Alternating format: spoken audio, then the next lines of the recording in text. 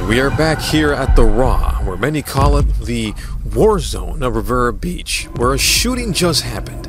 Now let me not scream too loudly, I don't want to disturb and derail the Riviera Beach police from their investigation, which is taking place right behind me here at the John Schultz Park. I think that's how you say it. The investigation still continues, as I was told from some sources that someone was shot about 7 times. I'm not sure if that's the exact number, but when you take a look at this tight angle of all these this sea of yellow evidence markers, it starts to paint a picture. Whoever wanted this person shot wanted them dead. Now, that's a very scary scene. That individual was taken to the hospital. I don't know their condition. Hopefully it's not deadly like the one that happened yesterday in West Palm Beach at that nightclub at Military Trail and Southern Boulevard.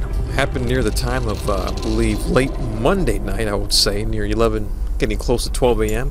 Now it's Tuesday early morning, and we're still out here, trying to get an idea of what really took place. Can't really give an idea. Hopefully it wasn't over bad blood or some sort of bad exchange. We don't know if this was a young person or older. Too much going on. Again, very early in the investigation. So, breaking news reporter here in the scene of a shooting here, again at the RAW.